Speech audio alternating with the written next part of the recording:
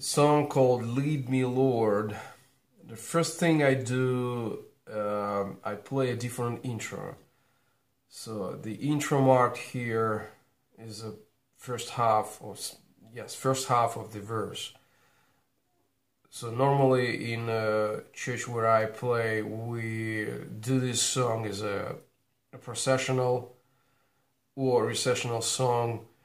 So, and I play a different intro. So I play it from the end of the refrain, starting on. So that's basically the second half of the refrain. So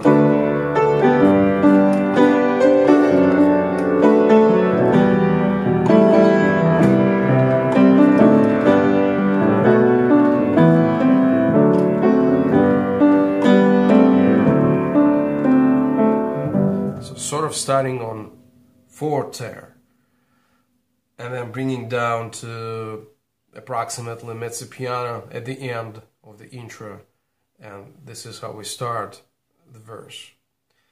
Now, about timing,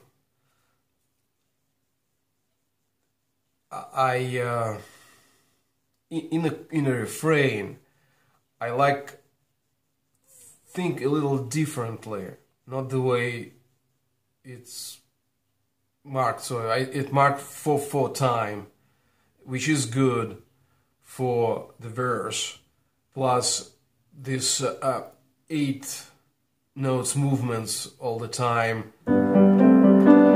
sort of like reminding the guitar strumming. But when it comes to the refrain, I like to think as a cut time, so that would be like 2 halves per measure. So,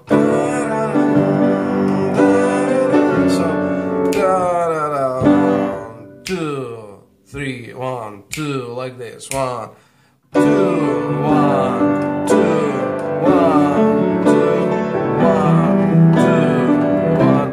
Plus still doing those 8 notes strumming. Now,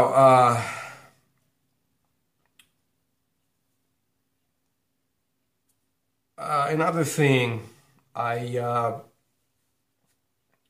you see, I have only 2 pages. I don't have a final ending. I never been given a final ending, so we don't do the final ending at the church where I work. The way we finish this song is just slowing down at the end of the refrain with no any extra repeats.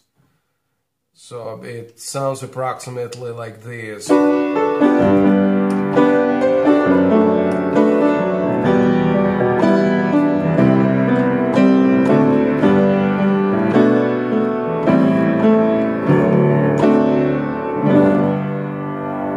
That's it. I think it's a good ending for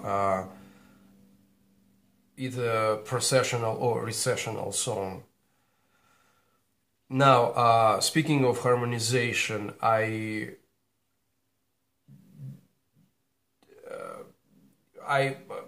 did my own harmonization. By the way, you can download it from my website.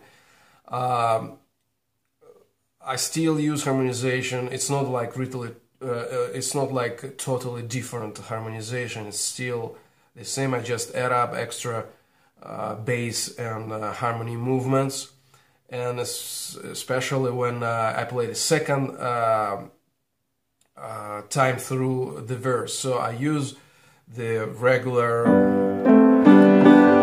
harmonization for the first half of the verse, and then the second half of the verse I do it slightly differently, just to make it sounds interesting. So because it's kind of like almost the same repeat of the first half. So I guess that's it for now about this song. Stay in touch. God bless.